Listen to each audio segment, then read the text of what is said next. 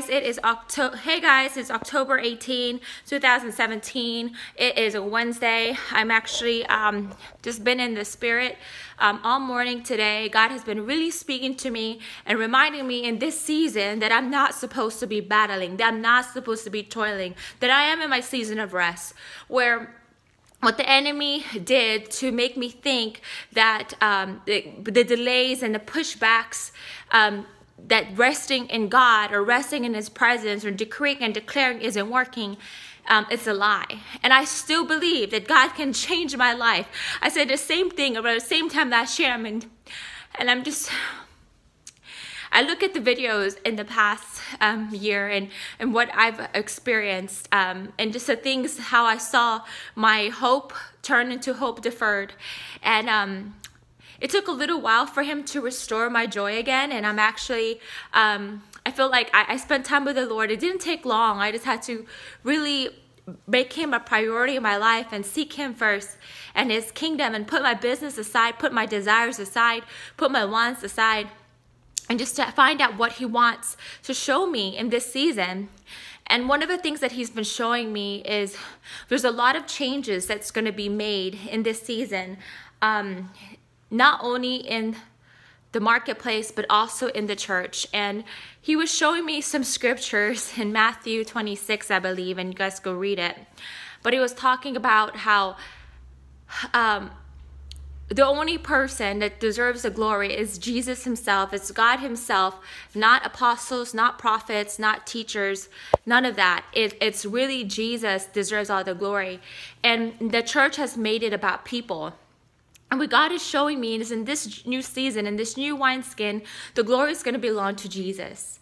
And that anybody that humbles themselves before others, God's going to honor them before others, because those who exalt themselves before others, God's going to humble. So there's going to be a big shift, a big season that's going to change. I mean, the season already has changed, I'm sorry, but there's going to be a big shift in leadership from now until the remainder of the years. I don't really know how long this season is going to last, but I believe that it's going to prepare us for the last days, prepare us for the kingdom to come on earth as it is in heaven. I remember I was reading the scriptures, the same thing as, I think it's Matthew 26. I don't remember because it was in my prayer closet. Actually, let me go get it real quick, because I don't want to give you guys the wrong thing. And it's found, I had to take there's my prayer wall, if y'all could see. Okay, I had to go take a little break because the word was so thick and it was so strong that I couldn't handle it, honestly. And so I'm going to go right here. Matthew 23, the whole chapter, just read it. So let me read some of them. It says, and they do all their works in order to be seen by people. How many of you know people who do works to be seen by other people?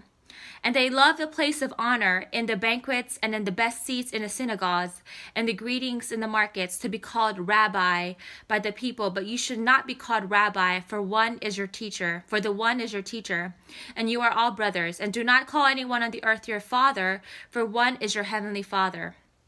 And you should not be called teacher, because one, the Messiah, is your teacher. And the greatest of you will be your servant, minister. But who will exalt himself will be humbled, and who will be humble will be exalted.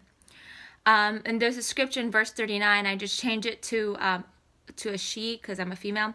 Blessed is she who comes in the name of the Lord. And this is what really spoke to my heart. And if you go on to chapter 24, it says, but the ones who remains to the end, this one will be saved. Then this good news of the kingdom will be proclaimed in the whole inhabited world, in the witness to all the heathens, and then the end will come. And I really believe that the enemy is really stopping what the Lord is trying to do in this season, because He knows that once the kingdom, the good news of the kingdom, and I'm not just talking about be saved and all that stuff, I mean truly experiencing the kingdom life, when the manifestation and the fruits are being seen by the world, to see His goodness, to see His mercy, to see that He's a loving God, to see His grace and His mercy. then a lot of people will come to know the Lord because they realize that the God that they've been hating on, the God that they've been fearing, the God that they thought rejected them, is really a God who loves them, a God who sees them, and a God who wants to bless them, not because of their works, not because of them earning their love, his love, but because of his grace and just because of who he is. One thing God showed me is it's not because I'm doing all these good things that God is blessing me. God is blessing me because he's a good father. And it's not our work. Any of our earthly works can earn what God is trying to do in this season.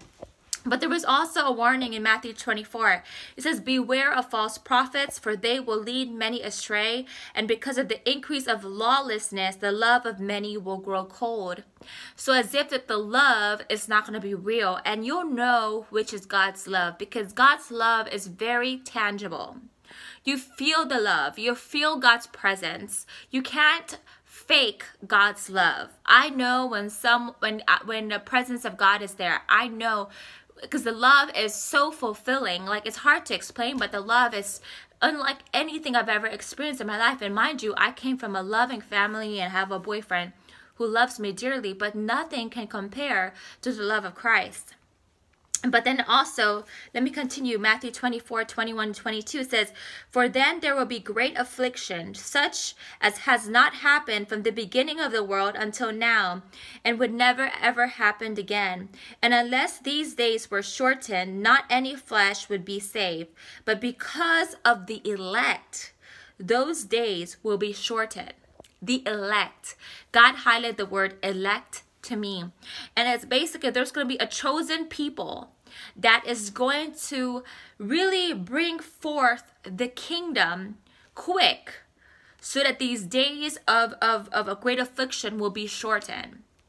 And because whenever God is trying to do something good, the enemy usually tries to do something bad, so that they'll focus on the bad and not the good. But God is doing good things in this season, and it's all about perspective. Are you looking at your blessings? Are you looking at the joy and the peace that's happening all around the world? Or are you only looking at what you see in the media? Are you only looking at the battles, the drama, the things that are negative? What are you focusing on? And it's one of those things that I had to do was kind of eliminate what I see and what I hear. If anything that goes against the word of God and what he's doing in this season, I'm not listening to it. I know about it, but I'm not dwelling in it. Instead, I'm dwelling on the word of God. So anyway, I'm going to go back to my prayer time. I've been really seeking the Lord, and he's telling me, like, I'm a daughter of God. I don't need to beg. I just need to decree and declare. And everything that happens in the natural all starts in the spirit. And I kind of left my post for a little while because I was focused on doing the natural things to help me with my business, help me with the ministry, help me with all the things he's called me to do. But the Lord told me, no, the power is in prayer. The power is in the Spirit of God. The power is in his presence. After I dwell in his presence, it becomes not only a visitation in his presence, but it comes a habitation. And God wants to inhabit the praises of his people. And just like he wants us to inhabit his presence, not just visit, but he truly wants us to inhabit every ounce of his being. And that's what I'm working on today with the help of the Holy Spirit.